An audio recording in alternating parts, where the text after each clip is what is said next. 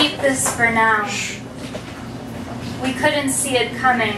We didn't know. You know when the force it sweeps then, almost like all of a sudden here we find ourselves, some abandoned building. It's dark, I guess, but isn't it always from where we were standing? And these figures telling us something that we somehow know is important for us to hear, not just for the next few moments, but that will unlock some gate, some entrance that we've never seen yet. At least we don't remember, but it's sure. I mean, we are sure that we will arrive there.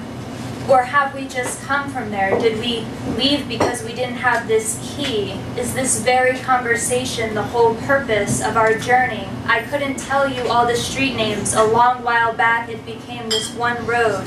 And I'm taking it in, absorbing as you know me to do, but not fast enough.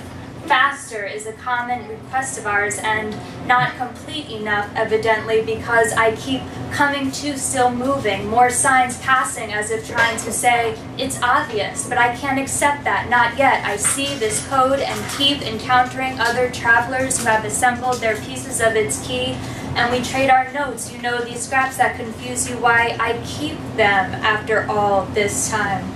But we were through some roughed up kinds of scenes to get this far, and I don't know where we all meet to finally construe them, but most of my pieces I've given away. And so you say, why all this talk about loss? But I was present for those. They are parts of my presence, and I'm imploring you now because maybe you're one of the ones that I've known, that I've transacted with, and maybe you can reacquaint me with this part I won't know I've given you until you show me.